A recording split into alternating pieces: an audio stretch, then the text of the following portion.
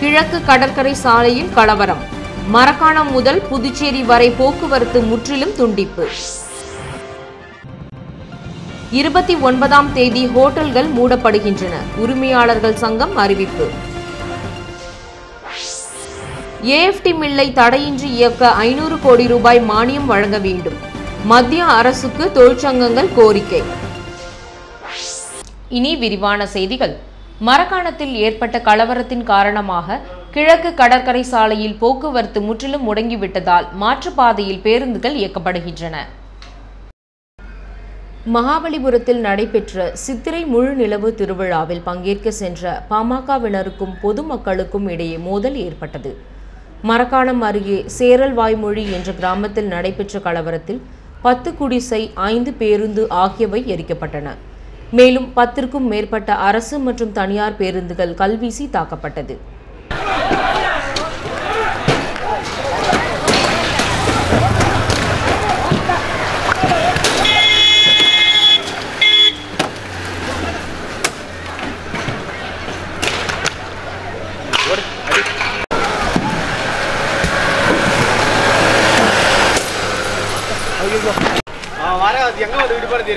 கிளைய போட்டாங்க, எல்லாம் குறு கிளைய போட்டாங்க.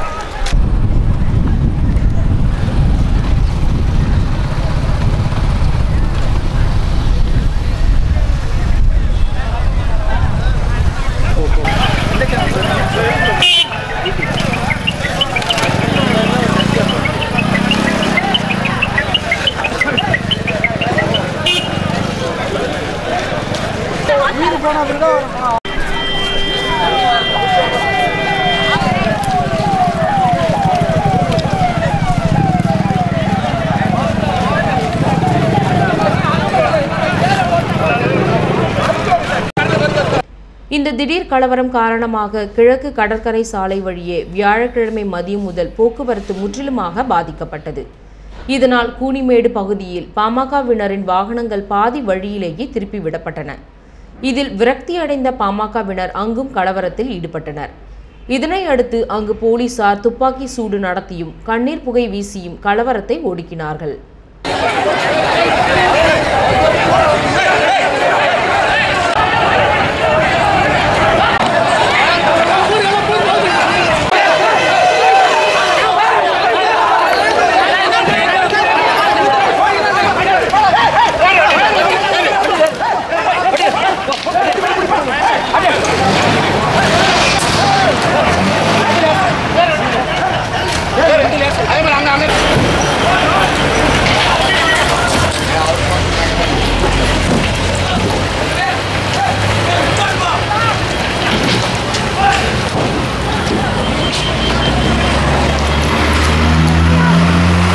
வெள்ளிக்கிழமை காலையில் கலவரம் முழுமையான கட்டுப்பாட்டிற்குள் கொண்டு வரப்பட்டாலும் கிழக்கு கடற்கரை சாலை வழியாக போக்குவரத்து ஏதும் மேற்கொள்ளப்படவில்லை. புதுச்சேரி, விழுப்புரம், கடலூர் ஆகிய பகுதிகளிலிருந்து கிழக்கு கடற்கரை சாலை வழியாக சென்னை செல்லும் பேருந்துகள் திண்டிவனம் புறவழி சாலை வழியாக மாற்றிவிடப்படுகின்றன. காவல்துறையின் அடுத்த கட்ட உத்தரவுக்கு பிறகே அவ்வழியே பேருந்துகள் இயக்கப்படும் என்று ஓட்டுநர்கள் தெரிவித்தனர். இதனிடையே மரக்காணம் கலவரத்தில் காவல்துறை நடத்திய துப்பாக்கி சூட்டில் 3 பேர் குண்டு காயங்களுடன் புதுச்சேரியில் உள்ள ஜிப்மர் மருத்துவமனையில் அனுமதிக்கப்பட்டுள்ளனர். அகில இந்திய உணவகம் மற்றும் ஹோட்டல்கள் சங்கம் அறிவித்துள்ள நாடு தழுவிய வேலை நிறுத்தத்தில் புதுச்சேரி ஹோட்டல் உரிமையாளர்கள் சங்கமும் பங்கேற்கும் என அதன் தலைவர் செண்பகராஜன் தெரிவித்துள்ளார். இது தொடர்பாக அபிராமி ரெசிடென்சி உணவகத்தில் செய்தியாளர்களுக்கு பேட்டியளித்த அவர், உணவகங்கள் மற்றும் ஹோட்டல்களில் விற்பனை செய்யப்படும் உணவிற்கு மத்திய அரசு சேவை வரியை விதித்துள்ளது. இவ்வரி விதிப்பு பிரச்சினை தொடர்பாக மும்பையில் நடைபெற்ற உணவகங்கள் மற்றும் ஹோட்டல்கள் சங்க கூட்டத்தில் விவாதிக்கப்பட்டது என்றும், இவ்வரி விதிப்பை குறைக்க வலியுறுத்தி வருகிற 29ஆம் தேதி நாடு தழுவிய அளவில் உணவகங்களின் வேலைநிறுத்தம் மற்றும் போராட்டம் நடத்த முடிவு செய்யப்பட்டுள்ளதாக தெரிவித்தார். ஏஎஃப்டி பஞ்சாலையை தடையின்றி இயக்க 500 கோடி ரூபாய் மானியத்தை மத்திய அரசு ஒதுக்க வேண்டும் என புதுச்சேரியில் உள்ள அனைத்து தொழிற்சங்கங்கள் வலியுறுத்தியுள்ளன. புதுச்சேரியில் உள்ள அரசு நிறுவனமான ஏஎஃப்டி பஞ்சாலை மூலப்பொருள் பற்றாக்குறையால் தொடர் விடுமுறையை சந்தித்து வருகிறது. இந்நிலையில் கடந்த 19ஆம் தேதி செய்தியாளர்களுக்கு பேட்டியளித்த அப்பஞ்சாலையின் தலைவர் பாலன், ஆலையை சீரமைக்க திட்டம் தயாரிக்கப்பட்டு மத்திய அரசிடம் 500 கோடி ரூபாய் மானியம் கோரப்படும் என தெரிவித்திருந்தார். இதனிடையே புதுச்சேரியில் உள்ள சங்க அலுவலகத்தில் செய்தியாளர்களுக்கு பேட்டியளித்த AITUC தலைவர் அபிஷேகம், AFT பஞ்சாலையை சீரமைக்க தொழிற்சங்கத்தில் இல்லாத ஒரு குழுவை மத்திய அமைச்சர் நாராயணசாமி அழைத்து சென்று மத்திய அரசிடம் 100 கோடி ரூபாய் மானியம் கேட்டுள்ளது கண்டிக்கத்தக்கது என்றும், புதுச்சேரி அரசு வரையறுத்துள்ள திட்டத்தின்படி AFT பஞ்சாலையை தடையின்றி இயக்க மத்திய அரசிடம் 500 கோடி ரூபாய் மானியத்தை பெற்றுத்தர வேண்டும் என்றும் வலியுறுத்தியுள்ளார்.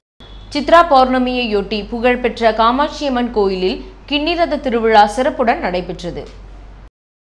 ஸ்ரீ காமாட்சியம்மன் கோயிலில் ஆண்டுதோறும் சித்ரா பௌர்ணமி அன்று கிண்ணிரத பிரம்மோற்சவ திருவிழா சிறப்புடன் நடத்துவது வழக்கம். இவ்வாண்டிற்கான விழா வியாழக்கிழமை மாலை வெகு விமர்சையாக நடைபெற்றது. இதில் கிண்ணி தேரில் காமாட்சியம்மன் அலங்கரிக்கப்பட்டு சிறப்பு பூஜைகள் செய்து வீதியுலா மேற்கொள்ளப்பட்டது.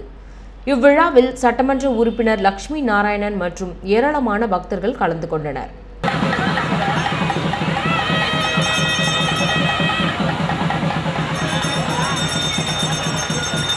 இதேபோல் கணபதி செட்டிக்குளம் அருள்மிகு சுந்தரமூர்த்தி விநாயகர் ஆலயத்தில் ரதோற்சவ விழா கடந்த 16ஆம் தேதி கொடியேற்றத்துடன் துவங்கியது.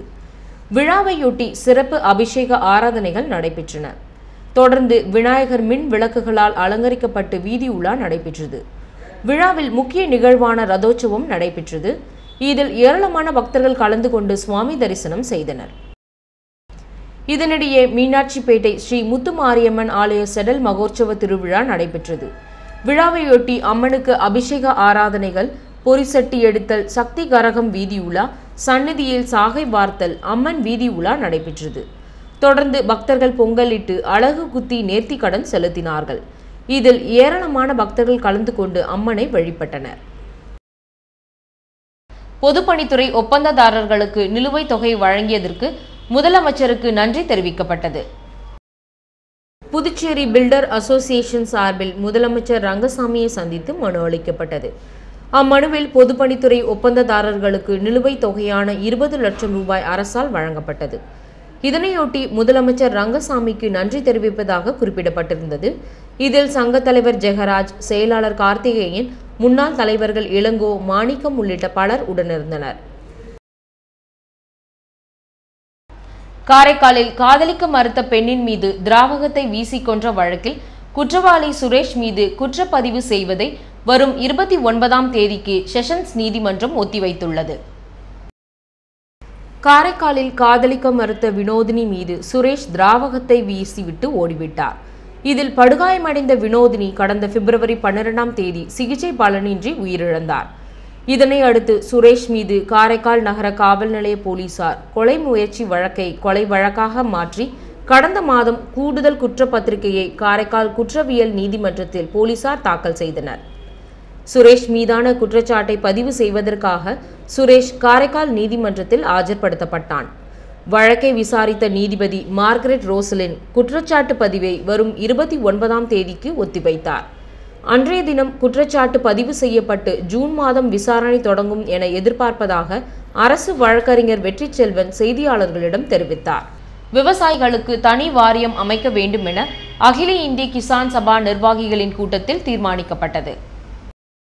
அகில இந்திய கிசான் சபா சார்பில் நிர்வாகிகளின் ஆலோசனை கூட்டம் இந்திரா நகர் விருந்தினர் மாளிகையில் நடைபெற்றது. தேசியவாத காங்கிரஸ் ஒருங்கிணைப்பாளர் சாமிநாதன் தலைமையில் நடைபெற்ற இக்கூட்டத்தில் உறுப்பினர் சேர்க்கை, கட்சி வளர்ச்சி, நிர்வாகிகள் பட்டியல், விவசாய அணி தேர்வு, கிரிக்கெட் வளர்ச்சி, மாணவர் அணி வளர்ச்சி குறித்த தீர்மானங்கள் நிறைவேற்றப்பட்டது. இதில் புதுச்சேரி மாநில நிர்வாகிகள், மீனவர் பேரவை, சிறுபான்மை அணியினர் ஆகிய துறைகளை சேர்ந்த நிர்வாகிகள் பங்கேற்றனர். காரைக்கால் ஸ்ரீ பத்ரகாளியம்மன் ஆலய மகா கும்பாபிஷேகத்தில் அமைச்சர் சந்திரகாசு உள்ளிட்ட 50,000க்கும் மேற்பட்ட பக்தர்கள் கலந்து கொண்டு சுவாமி தரிசனம் செய்தனர். காரைக்காலை அடுத்த அம்பகரத்தூர் அருள்மிகு பத்ரகாளியம்மன் ஆலயத்தில் மகா கும்பாபிஷேகம் நடைபெற்றது. கடந்த 23ஆம் தேதி முதல் யாகசாலை பூஜை துவங்கி 6 கால யாகசாலை பூஜைகள் நடைபெற்றது. யாகசாலையில் பூஜிக்கப்பட்ட புனித நீர் அடங்கிய கலசங்களை சிவாச்சாரியார்கள் சுமந்து ஆலயத்தை வலம் வந்து மூலவருக்கு மகா கும்பாபிஷேகம் சிறப்பாக நடைபெற்றது.